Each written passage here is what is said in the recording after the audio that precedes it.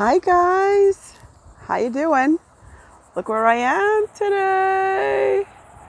A lot of activity going on out here. Really beautiful, right? Right on the river. And I have a really good message for you today. I want to try to see if I can even take a shot of the road, because as peaceful as it is out here, let me flip this around and show you. The road up there is just pretty busy also. And that's part of the analogy that I have today. It's really how we find God in the middle of our busy time. And the Bible tells us in Psalm 16, verse 11, that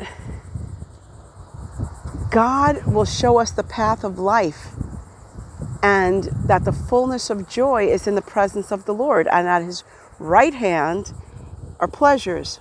So the analogy that I want to talk to you about today is finding God in the middle of the busyness. And I feel like in my own life, I'm settled in a new city and things are starting to really pick up and get busier and busier. And I'm reminded of how important it is for me to stop and find time to spend with the Lord. And you got to get creative with that, especially as busy as everybody is right now. But I was having a conversation with a friend the other day, and I was saying to her, I said, the most powerful time that I have comes after I've spent this quiet time with the Lord. And really, the truth is, the quiet time, it's really a discipline to get quiet and still, because the moment I decide I'm going to get quiet and still is when things start to just come through my head. Oh, I should be doing this. I need to do that. So I want to quickly tell you a little analogy, story that I had with going to a beautiful place, someplace that I love, in the Ozark Mountains in Missouri. And I went to Prayer Mountain, and they have 3 beautiful cabins. And I got to spend this time alone with the Lord for 3 days. And so I purposefully didn't take anything except for my Bible, a couple of books. But I just thought, I'm going to be at this cabin and there's no cell phone service. There's no television. So I'm surely going to spend this time alone with the Lord.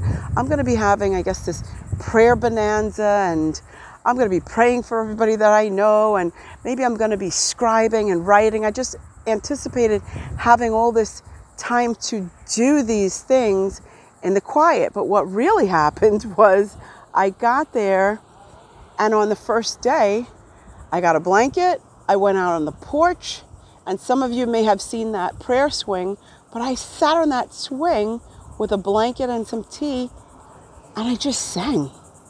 I sang and worshiped all day long. Got up, went in the bathroom, came back, got some more tea, sat back on that porch until nighttime. And the same thing the second day. And the same thing the third day. And on the third day, it was time for me to leave the cabin, so we went to a midweek service. And that afternoon, as I was packing my stuff up, I thought, oh no, Lord, did I waste the time that you gave me? Lord, I sat on that swing for pretty much 3 days singing. Did I waste the time? Should I have been doing something else? Should I have been writing, praying, seeking your face? What should I have been, quote unquote, doing?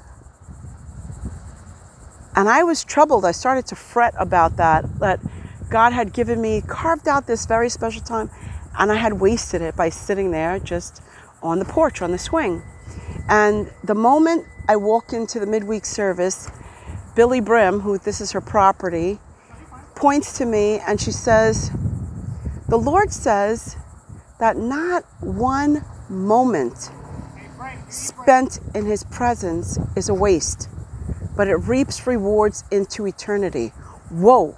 I was so blown away, because nobody knew this except for myself and the Lord. So really, what does that mean? What was she saying? she was saying the Lord is saying that any time that we spend in his presence, not one of those moments is a waste. There's always something that's happening. There's always a benefit for it. And there's a purpose to spending time alone with the Lord. So as I really started to pray and ask the Lord, Lord, while I was sitting on that swing, like, what were you doing? Like, what was happening in the spirit realm? That was really my question. What was going on in the spirit realm as I was sitting on that swing, just worshiping you? And this is the analogy that the Lord dropped in my spirit. It was, suppose my father and I, and just say God, my heavenly Father, we work for the same company, and he is the CEO, and I work for him. And he says to me, you know what? I just want to hang out with you for a while. We could talk about business later, but let's just hang out. That was the analogy that he gave me. And so what does that mean? If he's saying, let's just hang out for a while, we could talk about business later. Business would be praying, Lord, I need this, or this person needs that, or thank you for that, or blah, blah, blah, whatever it is. But it's like this.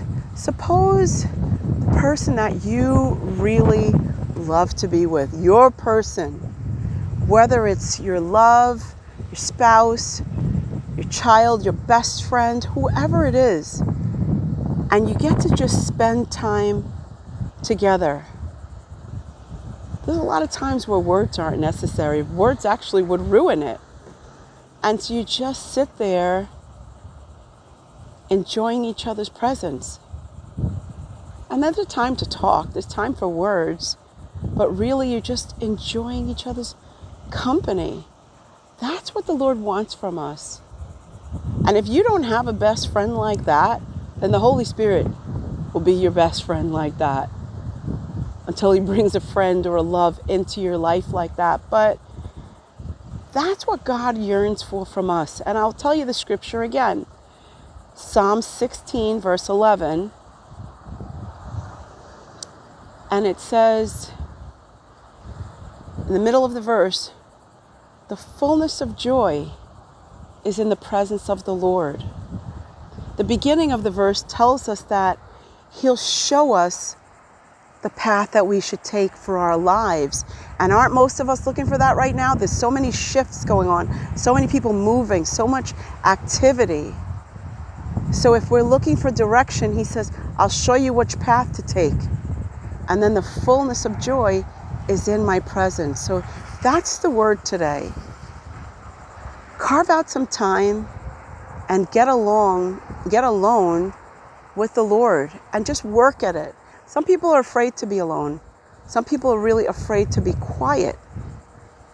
And to me, that's really a demonic thing, because the enemy knows how much power there really is in us being in the presence of the Lord. So let me just pray for us. Father, we just thank you for this magnificent day, Lord. Lord, we thank you for your hand upon us, Lord. And Lord, I just pray that you would give us each the discipline to be able to sit still and to be quiet in your presence, Lord. Father, I pray that as we're quiet in your presence, that we would have peace just sitting at your feet, waiting for our next set of instructions, whether it's a minute, 5 minutes, 30 minutes, Lord. Help us to be mindful of the need and the benefit and the fruit that comes from being in your presence.